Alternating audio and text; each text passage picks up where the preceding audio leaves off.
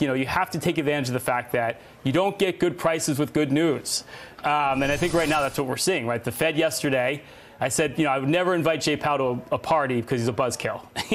He's always a buzzkill. And that's exactly what we saw again yesterday. But I would say the markets are holding up remarkably well at this point. And the Dow's only down 12% for the year now.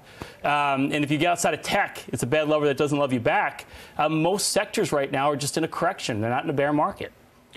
Ryan, looking at this market day to day has been extraordinarily difficult to at least anticipate where it might go. But obviously, Jay Powell wants the market to cool off. Even though he says, that's not our mandate, we're not interested in the markets. Come on, we know they are. And then that fumble by the reporter, I mean, maybe he looked before the news conference started and saw that the market was up and then it went down. But you could tell he was annoyed. He did not want the markets to move higher on that. And he felt maybe I'm not being strong enough in my voice. Yeah, well, I mean, again, his face was red, but he wasn't really emoting. But I think what's happening here, going back to the tech trade and no pain, no gain there, Scott, is, I think you're seeing a transition in the market. And I think it was emblematic last week when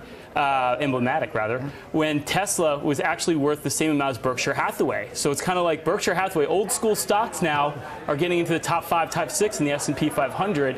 And now your big tech names are starting to slide down. So I think what you're seeing right now is basically I think tech is the trade of the past, with all due respect, Scott. And I think what we're seeing right now is we're seeing that great rotation because a lot of companies are doing well right now. What do you like? I love consumer staples right now. I'm a boring guy, Coke, Pepsi. Mondelez International looks great right now. They're still doing really well overseas with the strong dollar. They're still beating expectations. They can raise prices. And that's what you want to look at right now is companies that can do well in an inflationary environment. And that's just not tech. They have too much competition.